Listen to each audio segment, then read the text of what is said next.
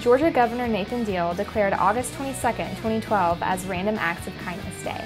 Realview TV went out into the community to see how they could help.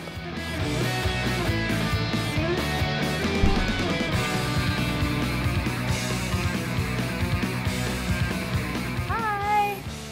We are filming about Random Acts of Kindness Day. So what we've decided to do is come here and bring donuts just to say thank you for our local police department. So I'm here on Dresden at the local fire department, just waiting to go inside to give out our cookies for Random Act of Kindness Day.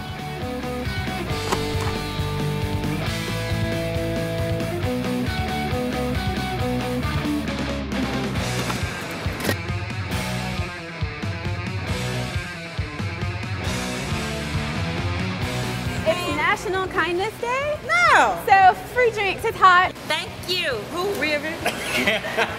Realview TV. That right. We're giving away Cokes, And Sprites. And chips. and putting smiles on faces. That's right. Thank you. I'm sure I ain't got no air in my car. So for today's Random Act of Kindness, we're going to go outside and give those great DeKalb County trash men some cookies.